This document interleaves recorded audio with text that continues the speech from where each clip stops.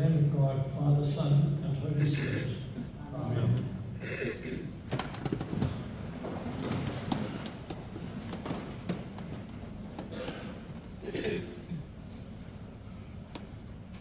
I was here, I think, about 4 months ago, but I'm not quite sure.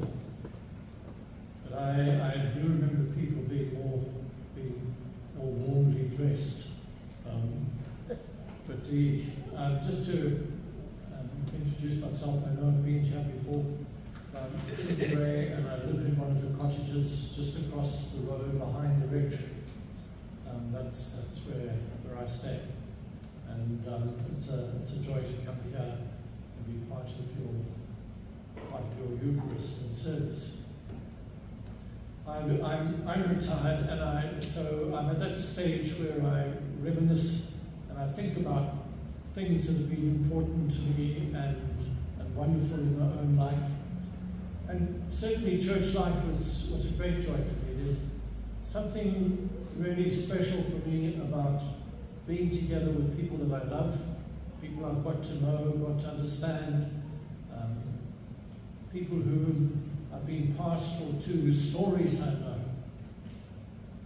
but also those people who know me and know my story, seen something of my journey, and so on.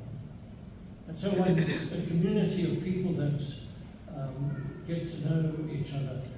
And it's not always easy to become part of those communities. Sometimes it's a real struggle for people to get to be known, and some people like to be anonymous. But that's because they've also got a story. But it's a wonderful place to be. So when I was here last, which was about 4 months ago, I'm sure you don't remember what I preached on. But I don't mind repeating myself for that reason.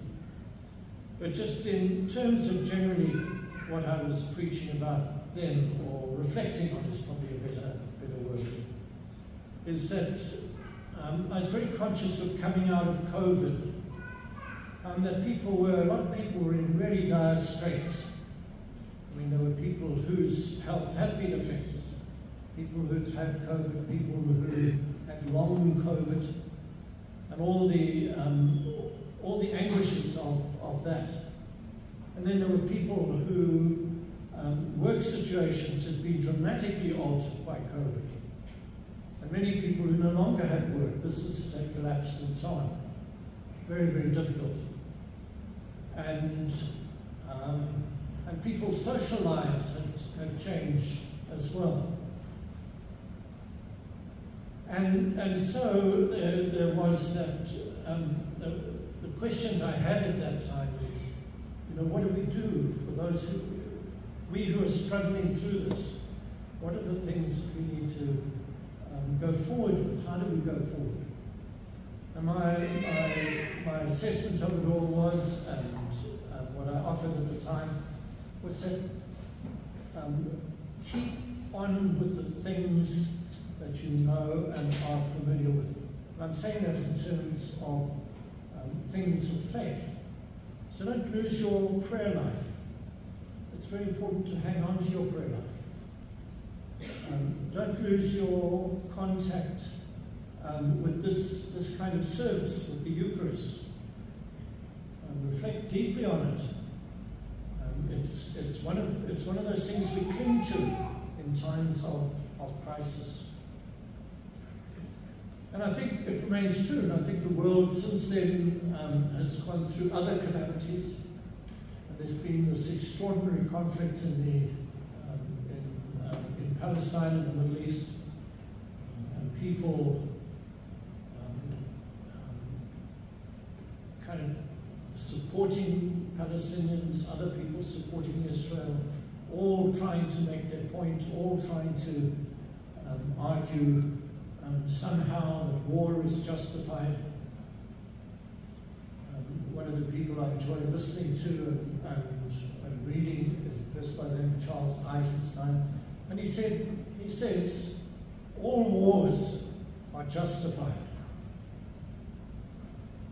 And of course that's true, because we go into wars because we think we're right.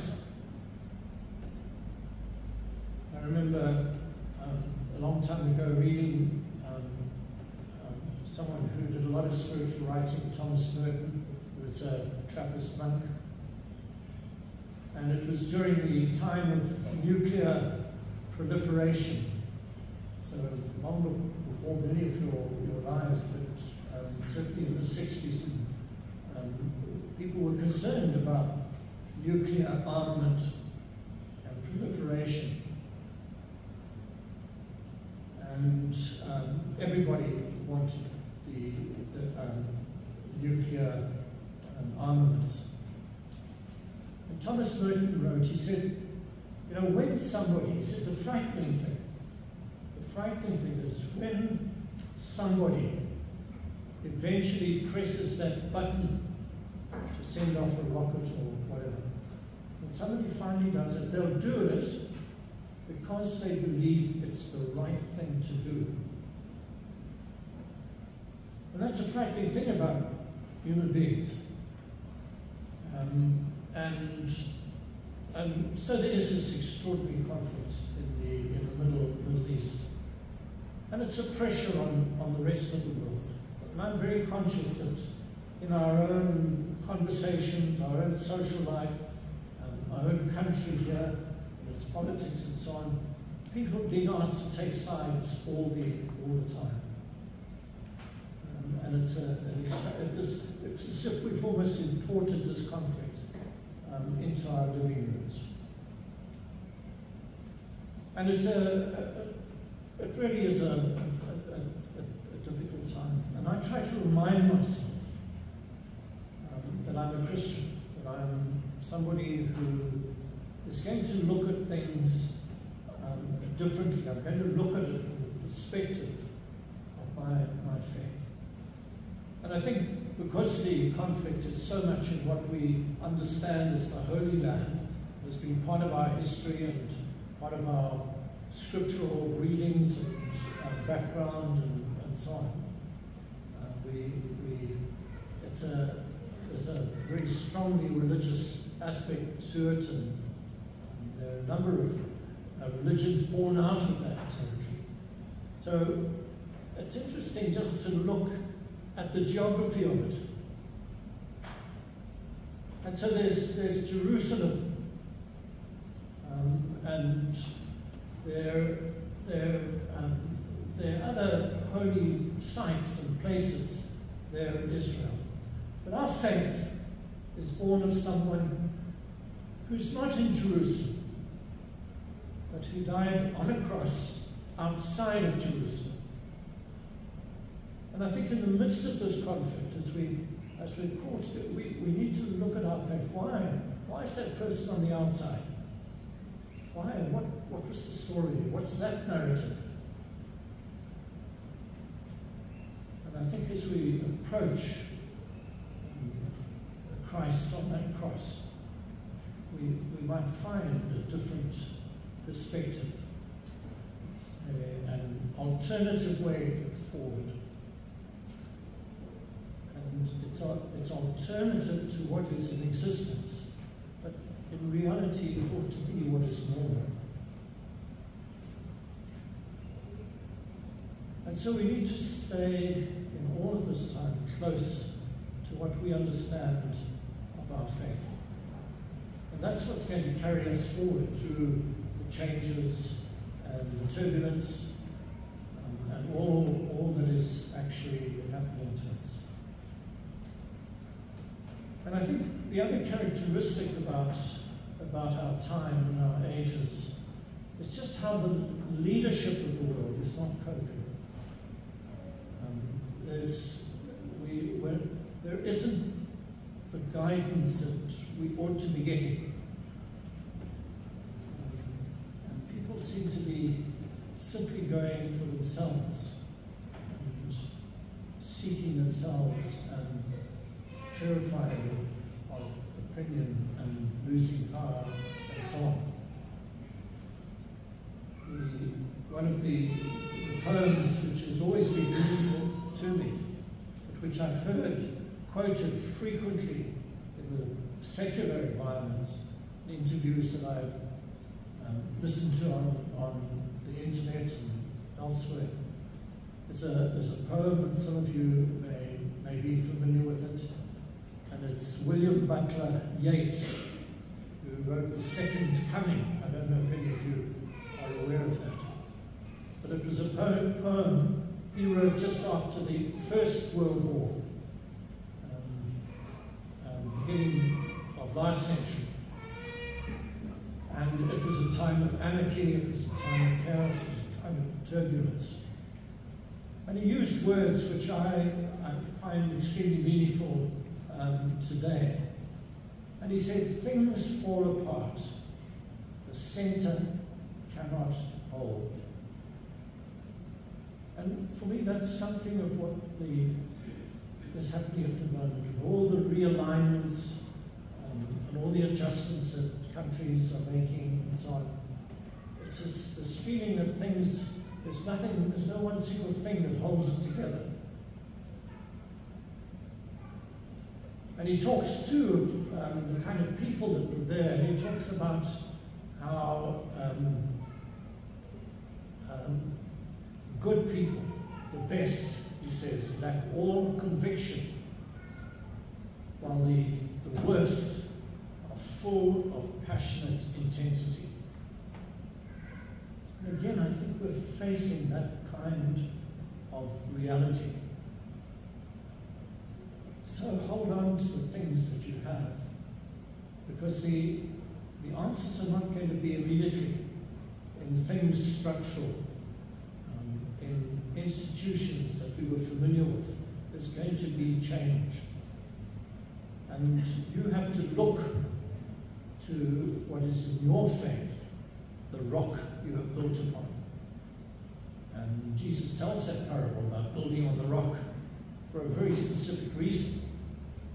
And he says, this is what happens when you don't build on rock. You know, the sea comes and the wind comes and it washes the building away. But the house built on rock stays. And that's our image for our own faith and what we trust in, what we believe in.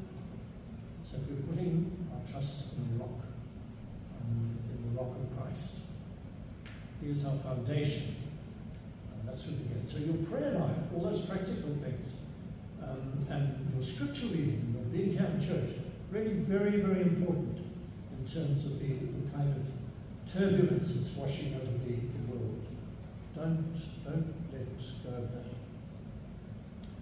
There's a book I recently read, and I read it because I watched the what they call a limited episode, limited series, I think, or something on TV. And the title of the book, and you might recognize it from television, is all the light we can never see. All the light we can never see. Did you see that on television? It's one of Netflix movies. Do watch it if you can. The book is actually a lot better. So this, what I'm going to say now, is a bit of a spoiler. So you can put your head under the pew. Yeah. But it's a story based in the Second World War, and it's of a young blind girl, French blind girl, and a young German boy. And the young girl is, her life begins in Paris, and her father is very caring and loving. The mother has died, and he feels very responsible for her. And he works in the Natural History Museum. And before she goes blind, he teaches her everything that he possibly can, and is extraordinarily helpful to her when she does go blind, because she wasn't born blind.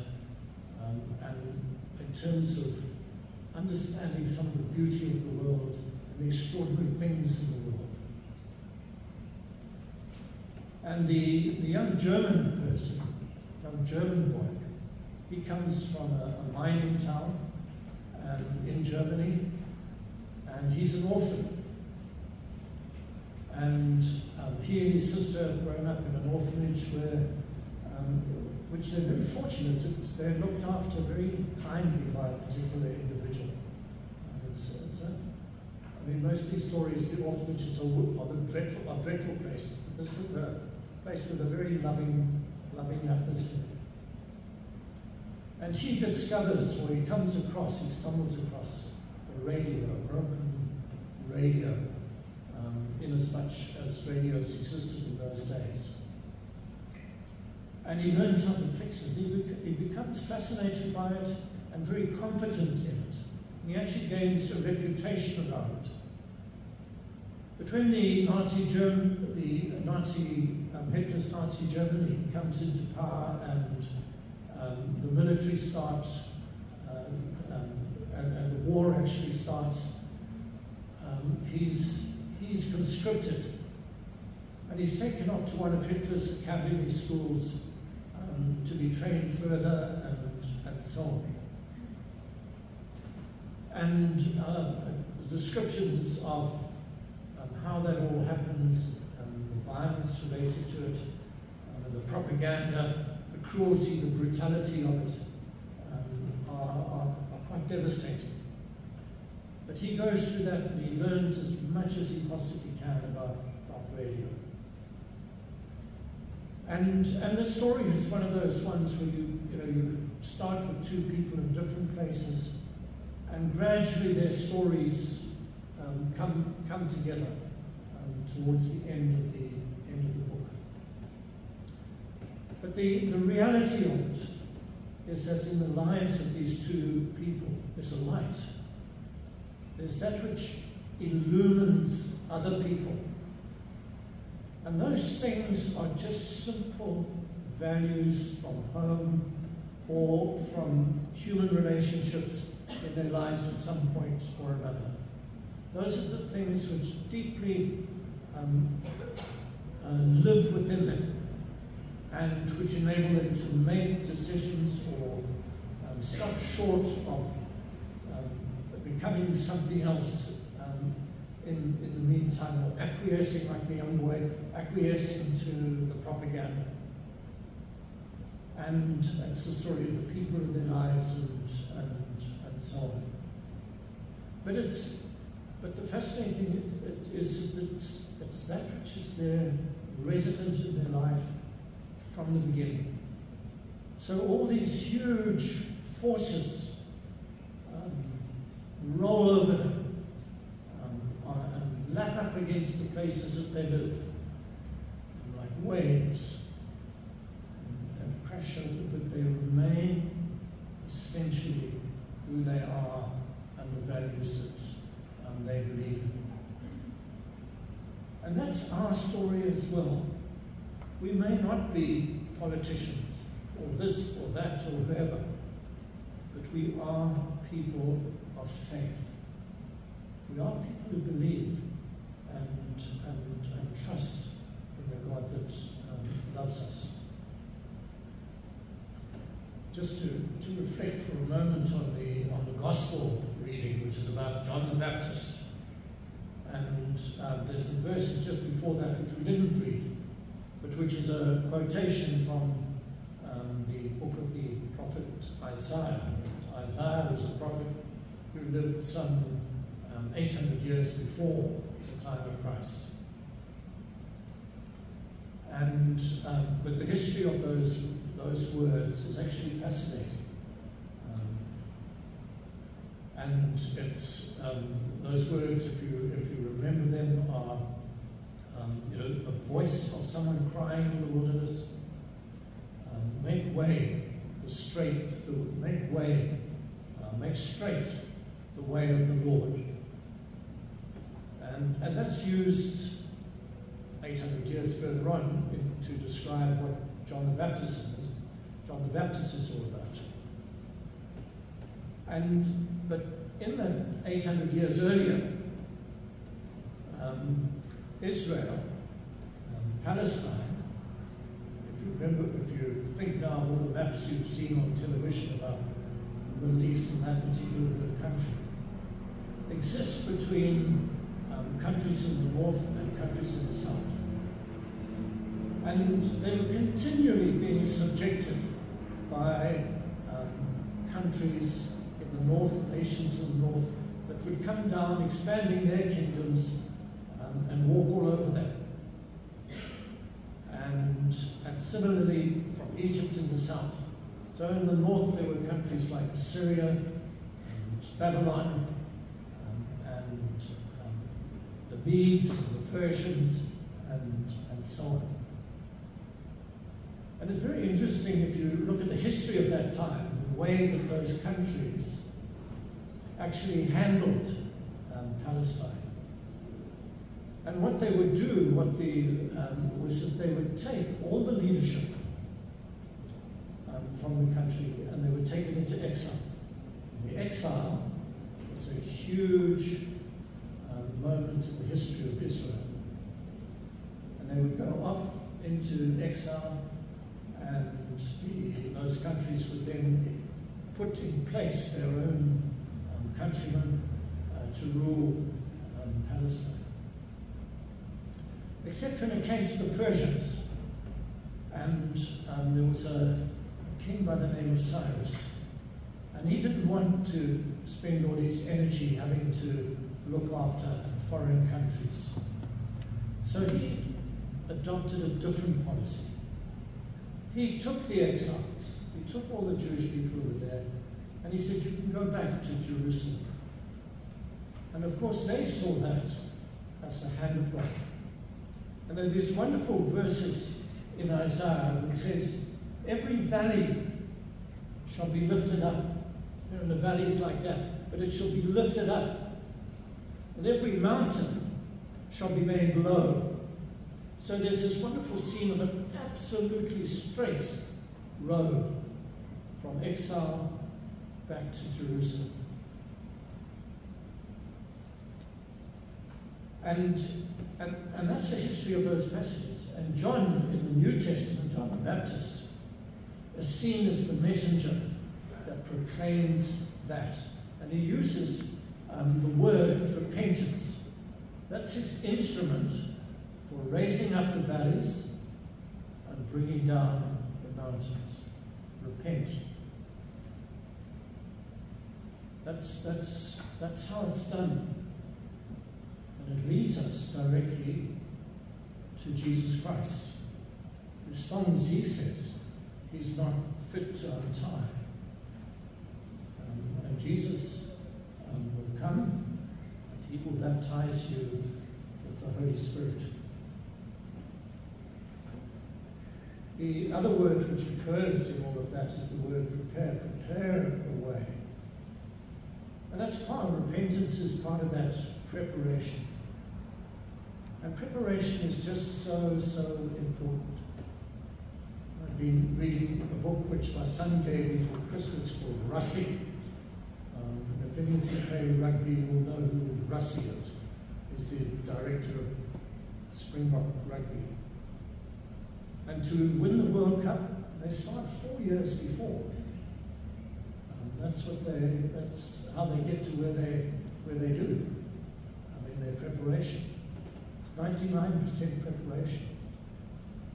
And the same thing applies to our spiritual lives. The same thing applies. That our lives are lives of preparation. One of the common things, one of the common themes in our gospel is that Jesus, the light of the world, the Word of God, came to his own. Remember John's gospel. Came to his own, and his own did not recognize him. And what preparation is for us is that it makes us more receptive to receiving and seeing that which is of God. So it's vital for us to be in that place. And it's a grace. And we will, in a few minutes, do our communion, and we'll take to ourselves the body of Christ, the blood of Christ. We'll say those words. We'll stretch out our hands. Hold on to that. Hold on to those experiences. the things that God is saying to you. Believe in them. And allow them to form the things in your life. So when those waves come your way, you are strong and you